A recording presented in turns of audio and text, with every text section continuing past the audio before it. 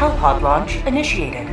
Hey Helldivers, did you see the meme patch note announcement that Arrowhead sent out earlier today? It got me wondering, are they telling the truth or are they trolling us big time? Because I am so hyped for some of these changes and I am seriously hoping they aren't just trolling us.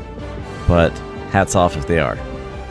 Anyway, let's go over a couple of these items and I would love to hear your thoughts on what you think is coming next week in this pretty massive patch.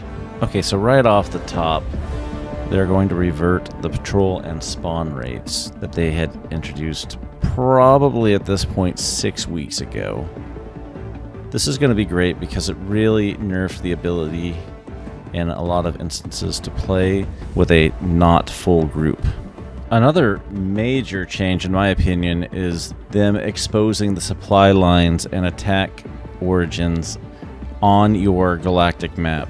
Now, I put up for reference a screenshot of helldivers.io, which is where a lot of people go for this kind of information.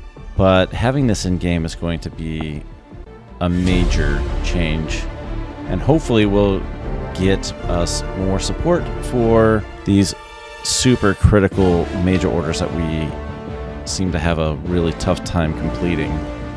Now, the invite-only lobbies don't really do much for me, but I can imagine a lot of people will really enjoy locking down their lobbies. What is exciting about that line item is super samples at level 6.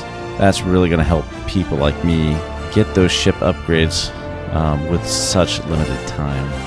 Which leaves the final ultimate line item, 100 or more changes and fixes. Now, some of those changes are going to be the unnerfing of weapons. I'm not going to try and make any guesses on this, but I would love to hear your thoughts on which weapons should be unnerfed in the comments below. Alright, Helldivers, it's just a quick video because I am super hyped to see this patch. I'm out of here for now. Hope to see you around.